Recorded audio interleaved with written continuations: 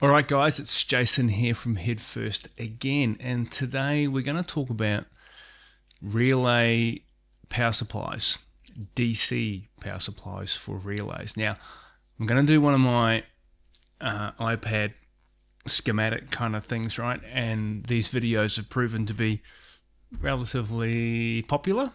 Some good comments on them, so people appreciate them, so I'm happy to keep doing them.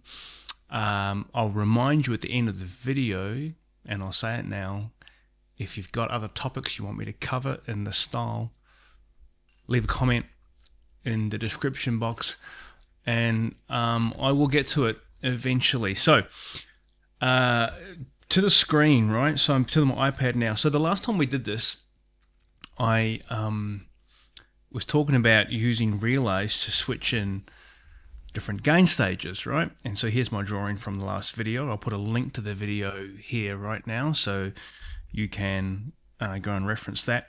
But the most common question I got from guys was, well, okay, so if we're going to set up a DC supply, how do we do it, right? A lot of the old amps, if you're looking to particularly modern old Marshall or whatever, right, they don't actually have a 12-volt rail ready to go inside the amp that you can tap into. Okay, so I've drawn out a few options here where I've put a few headings in that we can actually kind of discuss, right? So here's number one. Use a low voltage wind on a power transformer. This is the most convenient way, but often the most difficult to access because it requires a power transformer to have a special wind on it for this purpose. Okay, so if I draw this out, if we just look at the power transformer, all right, and I'll just kind of draw it like this, right? So there's our kind of our iron core. This is the primary wind. So imagine this is 0 volts, and this is 120 if you're in the US, or say 240 if you're here in Australia or the UK. And then on the secondary side, we have a number of different winds here that are used by the amplifier for different things. So you might have this is your high voltage secondaries here for the B+. You'll always have a filament wind, right, for the heaters, and this will be 6.3 volts AC center tapped. Now you can get power transformers that have an additional wind on them for this express purpose, right? To create a kind of low voltage supply that you can use for relays and often for DC heaters as well, right? So if you look at the designs that I have with Head First, this is exactly what I have, right? I have custom specified transformers made by Haber who will wind these transformers to my specification, and they all have DC heaters in them. So when you have 12-volt DC heaters in the amplifier, you can use that same supply to power relays. So what you would have is an additional wind here. You can imagine, right, I'm just kind of, imagine the whole thing comes down. And this might be like, say, 14 volts AC. Okay, and then what you do with that is you would bridge rectify it. Okay, you use a bridge rectifier, and you would then off that create, create a supply that is 12 volts DC, and this is 0 volts or ground. And the way you would do that is, if you can, I'm not going to draw out a bridge rectifier, right? You can just look on those on the internet. You can see what they are. But it's basically 4 rectifier diodes in a configuration. And you only ground it, right? So I'm going to draw ground in here. You want to ground it on the DC side of the bridge rectifier. A good rule with this stuff, right? Don't ever ground a bridge rectifier on both sides. You have to choose whether you're going to ground it on the primary side or the secondary side. You can't do both. Bad things will happen if you try. Okay, so the way that you get 12 volts DC here that you can use, as I said, you know, for DC heaters and for your relay supply, is that if you bridge rectify 14 volts AC, you're not going to get 12 volts DC, right? You're going to get like, you know, 16 or 17 volts DC, and it's going to have a massive ripple on it still. So you've got to put this through smoothing caps, like an electrolytic, you know, capacitor that'll smooth out the AC into DC. And if you're going to do DC heaters with this, you need to use a voltage regulator. Okay, the best way to do it, 12 volts, a 7812 voltage regulator. And you can do this stuff. So I have one of the PCBs here. This is you can get these on the EvolveDIY store. And these little PCBs that I've designed, I put these together for my own mods. All right, and then subsequently kind of went, oh yeah, these will be cool to put in the online store to allow others to grab them as well. So this little guy has the ability to take in a low voltage line like this from a power transformer.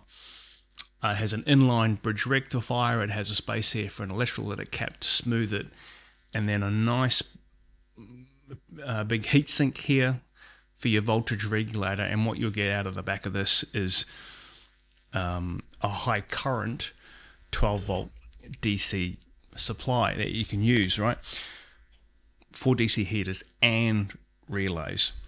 Now, when you look at specifications here for power transformer that you're going to use for DC, you need to be aware of the current supply handling of the PT. So, you know, something like this, you want 2 amps, 2 to 3 amps, right? If you're going to do DC heaters.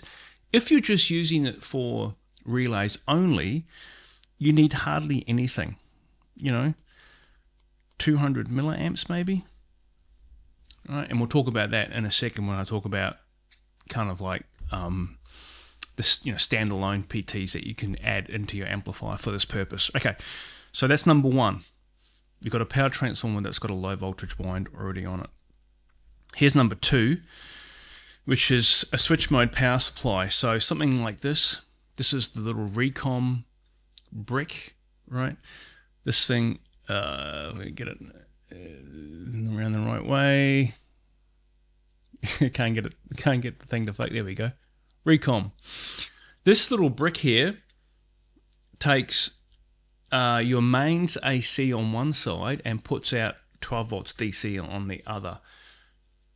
And it's powerful enough to do DC heaters with. And you can see, right, it's not big at all. We also have a printed circuit board for this. You can see it's got PCB mount legs on it. So I don't have one here with me, but we have a PCB that this thing will sit on to allow you to mount it into the chassis super easy. So with this guy, you're just going to treat it like a black box, right? And all you're going to put into it is your wall AC, and it'll run anywhere between 80 to 250 volts AC. So these are universal, right? You can use them anywhere in the world. And you just have that switch, right? So in your amplifier, when you turn the power switch on, you'll then send power to the Recom, and then you'll have your 12 volts DC here and 0 volts, and you ground it on this side. Okay, it's one of the questions I always get on this guy. Where do I ground? You want to ground it on the DC side, and all will be good, right? Then you can use that. These are high current, right? So you can do DC heaters with this thing, as I said, and your relays. Now, if you don't have a low voltage one on your PT, this is probably the best choice, because if you're doing a high gain mod, doing DC heaters is always useful as well.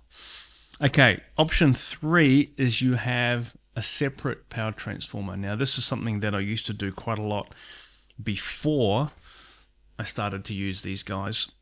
And so, you know, you've got your normal power transformer, which is there in the amp as stock, you know, your standard Marshall 2203, 2204, whatever it is that you're modding. And you can buy, as I said here, a Hammond. If you look at go and have a look at my Build Basics power transformer video. I'll put a link to that now as well. I actually show the Hammond models, the model codes that you can get either in the United States or in countries like Australia or the UK where we're 240. And what these power transformers are, and basically it's just a very simple PT, right, where you have mains on one side. So this is your mains here, whatever it is happens to be. Let's pretend we're in the US here.